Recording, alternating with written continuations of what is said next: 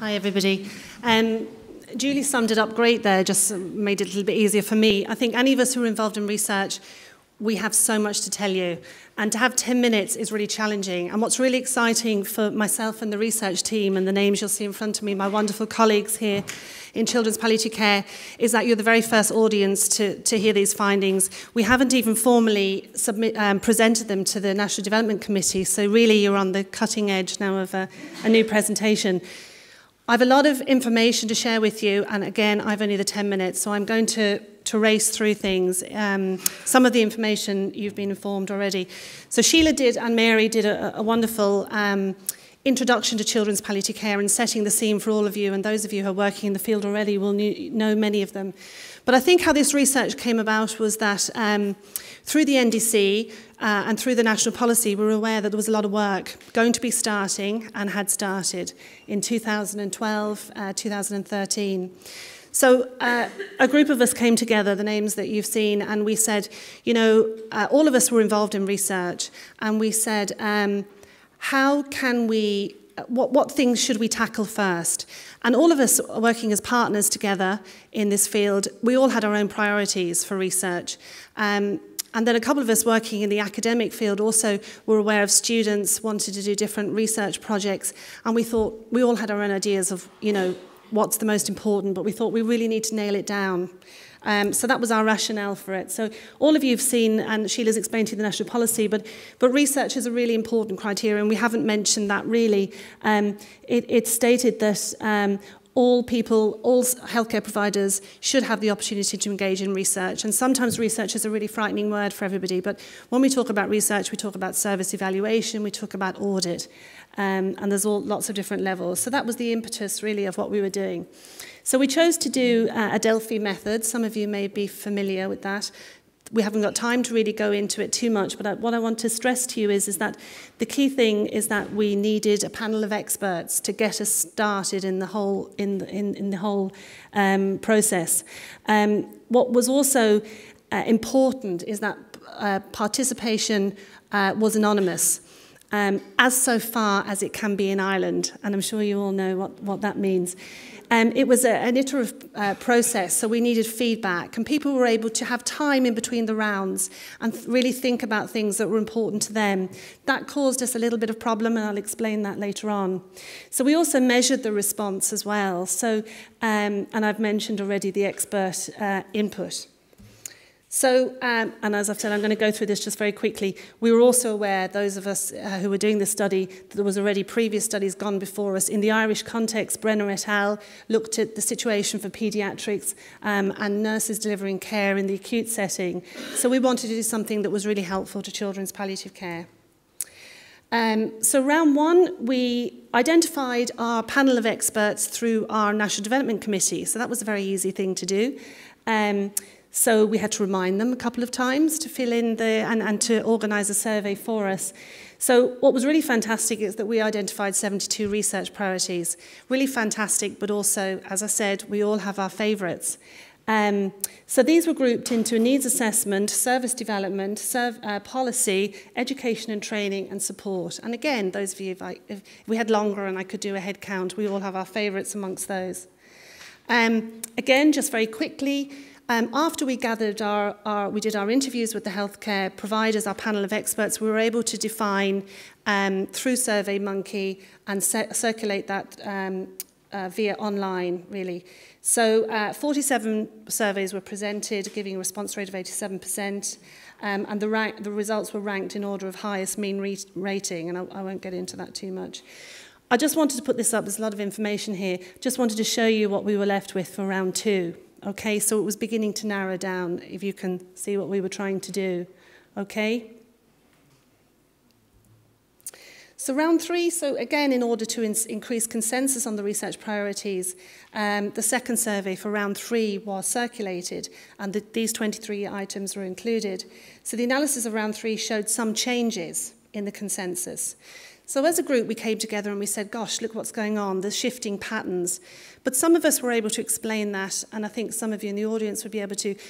you know, we might have just all been at a seminar about symptom management, or we might have all been at a seminar, or there may be work going on about education and training.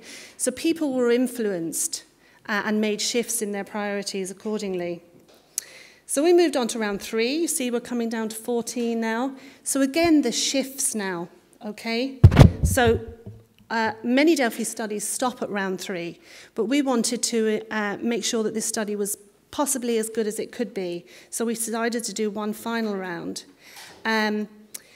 Again, the response rate was there was a dip in response rates between round 2 and 3, but response rate was significant, was steady for round 4. So as you can see, number 1 was ranked as, there was changes to the rankings from the development of specific training programs in children's palliative care. And that could be due to lots of factors. As I mentioned, there was a lot of discussions about education and children's palliative care.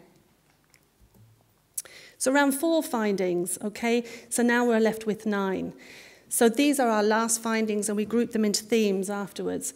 What is good clinical governance? When is care provided in the home? How can good governance be maintained without increasing levels of bureaucracy for families? So these are the 9 issues that people decided are absolutely the top priorities. Development of a national strategy for interagency service provision in children's palliative care, 77.2%.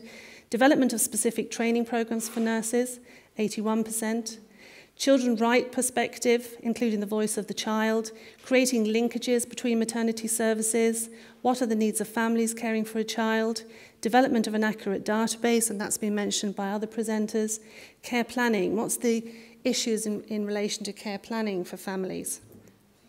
So key areas for future research. So we've grouped them into themes.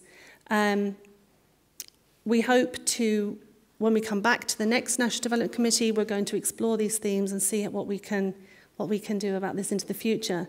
So a needs assessment. Is this needed? Some of the other speakers today have talked about that this would be a priority. So our respondents in this would also agree that it is a priority. Service development and the need for effective clinical governance for children with life-limiting conditions was identified as a primary research priority. That's also similar to the 2005 needs assessment. Policy, in line with the National Children's Strategy of 2000, the inclusion of the voice of the child in children's palliative care was identified where research is needed. How do we do that? How can we ensure that that's done? Education and training. The need for the development of specific training programs for nurses working in children's palliative care was identified as a key priority in the study. And we've heard today that there's different initiatives have already been done, but it's obviously not enough. And in my later presentation, I'll talk about that as well. And support, bereavement supports. I think the NDC would realise that on our task list and our work plan that we haven't really looked at bereavement support. We've just had general conversations, but it's something that we need to do sooner rather than later. And look at increasing the links between the maternity and paediatric palliative care services and how we can enhance that a little bit better. So the limitations of this study is that the number of professionals engaged in full-time paediatric palliative care is low. So if you look at some of the international studies that are out there, Professor Lieben is in our audience, and they have huge numbers, and to look at their stats are huge. But we really do have low numbers. The high attrition rate in this study between round 3 and 4 should be noted.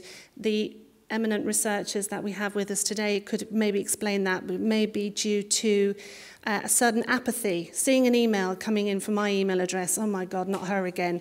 Sometimes people don't click on it and open it. So they were the kind of things that we needed to get. And that's why we decided to do round 4. The use of online technology, that was interesting for us as a research group. Mainly making control or ensuring control of your emails. So you have identified your core group of people. So if, for example, I'll just use you, Imelda. If I send it on to Imelda, maybe she feels, well, I haven't got time to do this, so she's going to hand it on to her colleague. So it was difficult for us to maintain control, and we didn't really know what the true response rate was. The involvement of the specialty of children's palliative care is still a very rapidly developing, and I would say it's rapidly developing, sometimes maybe on a monthly basis. So again, people's shift in priorities changed. There was a great deal of flux, really, and we should have expected to see that, I guess. So I'm coming to the end. I'm doing very well for time, actually. I thought I'd be stuck for time. I think it's really important to say that we could not have done this research without the support of Laura Lynn. And again, it was mentioned today that the voluntary sector is really key in supporting the work, and in this case, the work of the researchers. So we'd like to acknowledge thanks to them. Lawrence.